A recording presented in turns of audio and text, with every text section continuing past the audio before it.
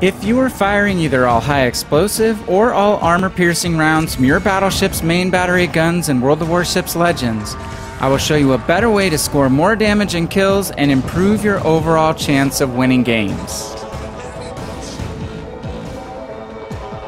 The Iron Duke in our featured game is British, which many folks shoot all HE out of because British HE is really great. It does have a high fire chance, but you'll soon see how well both of her shell types can work in this game when matched up with a specific tactical need.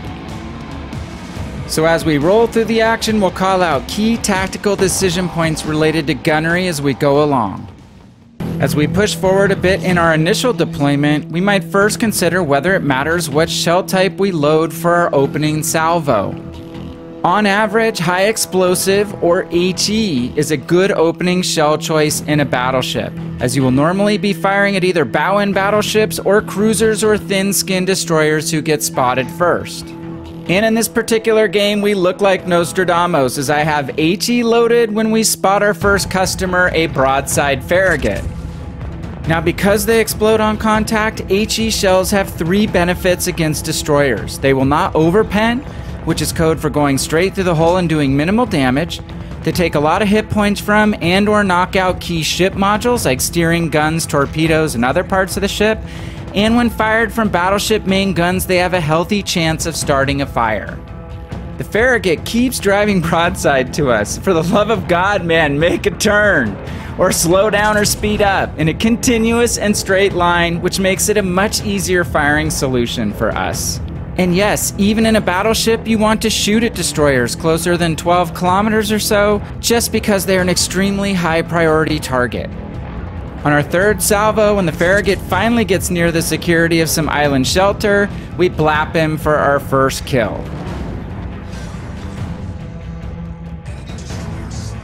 Next up, as we spot a Japanese cruiser coming out of smoke at close range, we highlight our second tactical point, that it often makes sense to fire what shell type is loaded, even if it's not the optimal choice, as we don't want to waste the chance to take out a target of opportunity.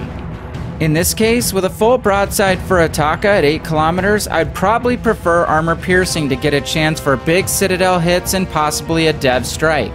But high explosive is already loaded, so we go with that first and get a decent bite of damage. Then, for the next shot, even though it will take a little longer to switch, we load armor piercing as we turn out to avoid the torpedoes we know are likely to come when a Japanese cruiser shows us their broadside. On the second salvo, we unfortunately get 3 overpens, which reduces damage per shell because they pass through the skinny hull armor without exploding.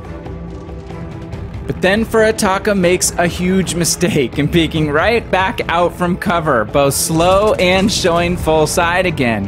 And we land a second salvo with AP with just 2 full penetrations, but one is a citadel hit, so we inflict a whopping 12,800 damage. We acquire a new target across the map, and for point number 3, we will always prioritize firing AP at broadside battleships within 15 kilometers. Fortunately, armor piercing is already loading as we measure up this broadside Iron Duke. We aim slightly above the waterline with a midship lead, and dispersion being what it is, we only get 3,000 of damage on the first salvo. But we do manage to finish off the Duke with a second salvo, just like the Farragut, right before they get to safety. Our mountain symbol stayed off just long enough for us to know that there are some of our shells that would get to the target, and we get that second kill. Alright, now we come about to return to the center of the map and assess the speed and angle of another approaching battleship. This time a Kaiser who, unfortunately for them, doesn't realize that we're starting to get on a roll. We aim the first salvo of AP, which is already loaded at their superstructure, and score a pretty good 8,000 damage hit. And then as we think about our next shot, we highlight the fact that we will fire HE at angled battleships. As armor piercing loses penetration power as range of the target increases, or the approach angle of the enemy ship gets more extreme. However, the Kaiser does not turn bow into us like we expected. We do only 5,000 of damage with the HE salvo, but we do set a fire. Just as we're thinking about switching back to armor piercing to deliver a bigger blow while the Kaiser is still broadside, a Mutsuki appears aft of us and appears to be giving chase, so we'll stick with HE for now. As with the Farragut, the first salvo on the Mutsuki takes an engine and about 1/3 of their health, so they smoke up to conceal themselves. But even as the destroyer disappears, we stay with HE even on a broadside battleship because the destroyer remains a continuing threat. We do kite or angle away from the destroyer and set the Kaiser back on fire with our next salvo. And then we're completely surprised to get a pot shot at the enemy carrier coming middle with either a death wish or just a distinct lack of how the new autopilot feature works. But we have to let the carrier go as the Mutsuki is still stalking us and we barely dodge a torpedo. Our own carrier detects the destroyer with his planes though, giving us the spotting that we need to finish off the destroyer with a HE Alpha Strike and then the world's shortest fire to get kill number 3. After we finish off the destroyer, our friendly Furataka from the beginning of the game is back to say hello. He does not have torpedo angles on us and is way too close, so he gets to demo how HE can be used effectively on bow-in targets. Not gonna lie, we feel a little bit dirty as we get 2 HE Citadel hits, which score less damage than with AP, but nonetheless nearly kill him and do disable his engine because he's so close.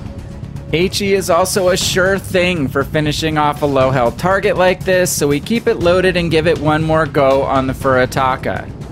But like a game in Arena Season 2, we lose the kill before we are able to fire. Alright, the action has been thick, and we get a little bit of a pause, so we decide to stick with high explosive to use on the thin-skinned carrier that we expect to be lurking somewhere in the middle now at relatively close range. And as we head middle, we send a parting gift to the Kaiser and set him on fire one more time to boost our total up to 9, showing us how British battleship high explosive has a very high fire chance and is also great for executing your fire setting missions. As we come around the corner, we do spot the wayward CV, but we have really slow turrets. We finally get a shot off and take out the CV with high explosive, the tactic we just missed using on the Furataka for our 4th kill. And finally, the weakened Kaiser is all that's left and is back for one last hurrah. So we load armor piercing to finish him off, given that he seems to be relatively broadside to us behind his island cover. At close ranges, you can penetrate battleship belt armor with battleship armor piercing rounds. One final shot, 1 kill for 5 in total, and the Kraken unleashed. So how did we do? This game stayed relatively close all the way through, and we got to be a difference maker. A quick summary of some damage calculations done by hand in a spreadsheet. Can we please Wargaming get some detailed post-match stats? Shows that we racked up just over 41,000 damage from HE salvos for about 44% of our total damage, 2 kills and 2 Citadel hits. Just over 34,600 damage from AP salvos in some large chunks for 37% of our total damage and 2 kills with 1 Citadel hit. And lastly, fire singed our enemies for almost 19,000 additional damage, about 20% of our total, and securing a kill on the pursuing Mutsuki. Yes, we grabbed a Kraken Unleashed, a high caliber, and a fireproof medal along with our top finish. But more importantly, we had balance in our ammo choices that drove those results to the maximum benefit of our team and our own score. And now I hope we can see that even a British battleship can do great work with armor piercing when the situation calls for it. It's a myth that you should always fire HE, even though it is a relatively easy way to get damage. So the key is constantly assess your ammo type by the situation and targets you are facing, as active ammo type switching will make you a more effective and far more dangerous battleship player overall. Well, now that our Iron Duke's colonization efforts are complete, we head off to the showers to get clean and invite you to stay tuned for another World of Warships Legends battleship video linked in the corner above.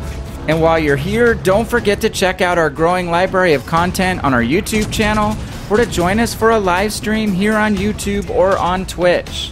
I hereby wish you only the very best luck and results with RNG in all of your Battleship brawls. This is VannKraken, and I am out.